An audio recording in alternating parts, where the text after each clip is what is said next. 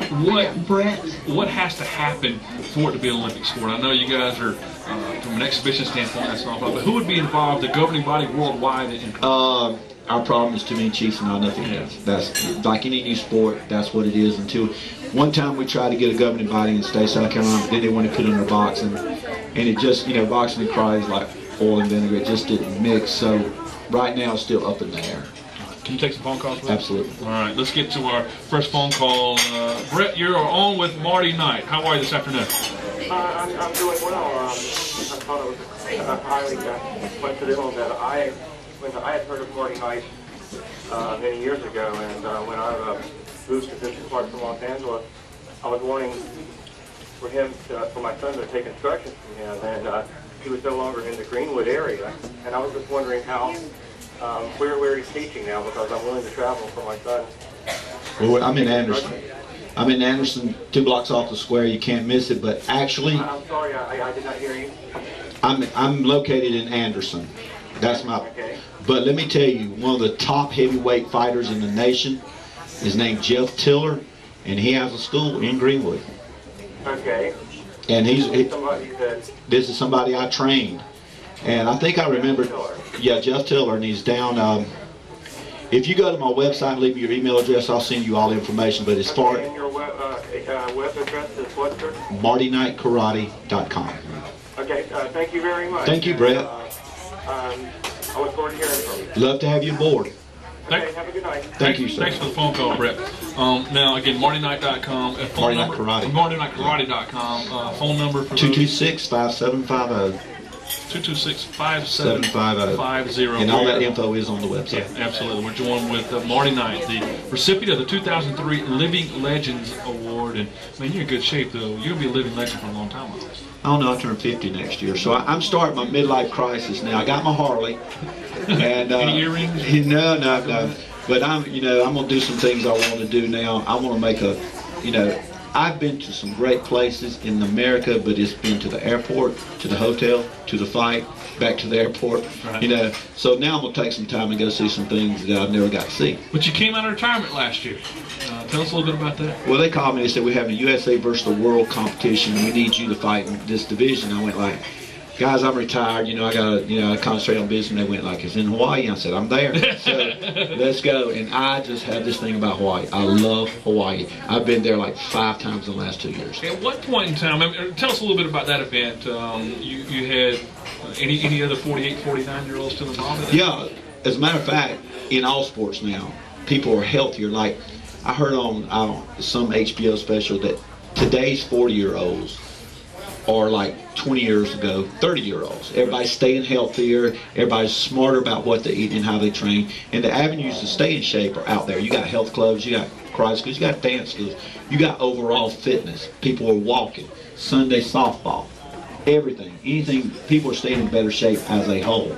So when you go in these international events, you have an age group you can go into, you have a weight group you can go into, and in my situation, you have what's called a master series for the high-ranking black belts that they can go into.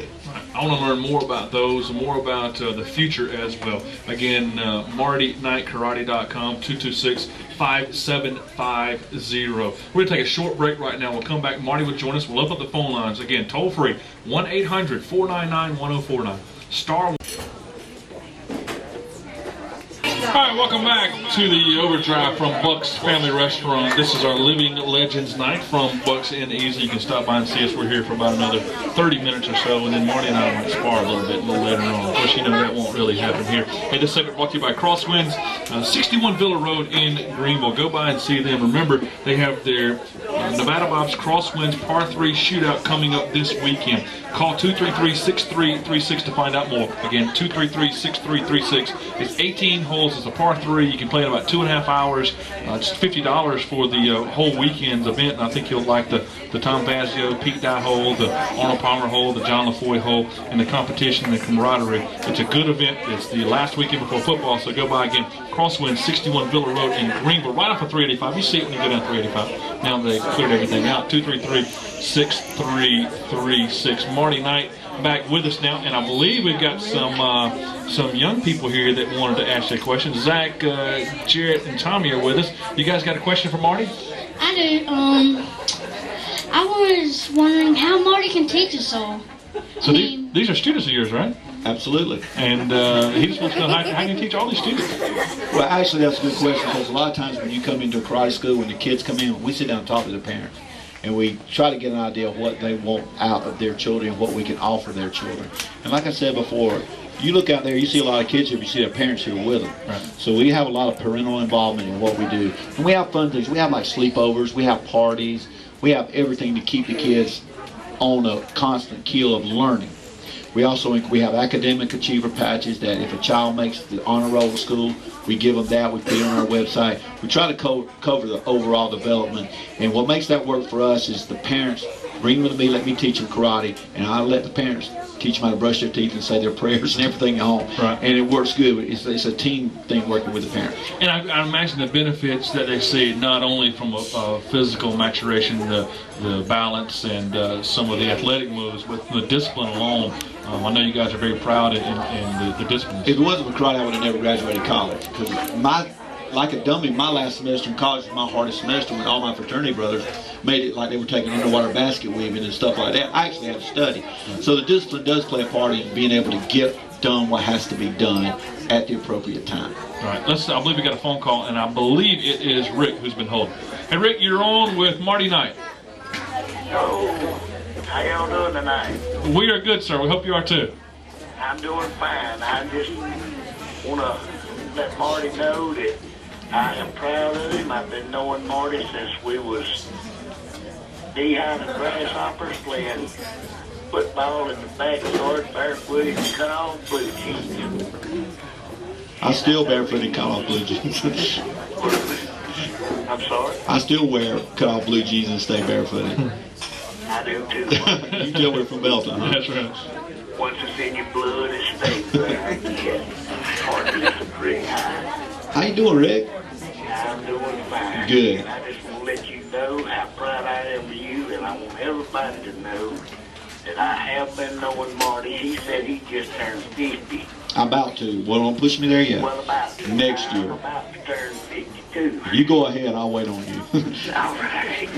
But I want everybody to know that I've been knowing Marty for most of our lives, and he's still the same Marty that he was before all the awards and accolades. When you meet him, he's still, hey, old buddy, how you doing? It has been several years since I've seen Marty, but I just want him to know that I am very proud to have known him, and I'm very proud of what he's accomplished. Well, thank you, Rick. That means a lot coming from a friend from way back when. You bet. And we'll always be friends, Marty. I hear you. And I'll let you go and let these other people congratulate you, but I want to let you know that I am very proud. And it wouldn't mean much more to me than if it was Danny. Thank you so much, Rick. You know what I'm talking about. Absolutely. All right, I'll talk to you later. Thank you. Certainly appreciate the call.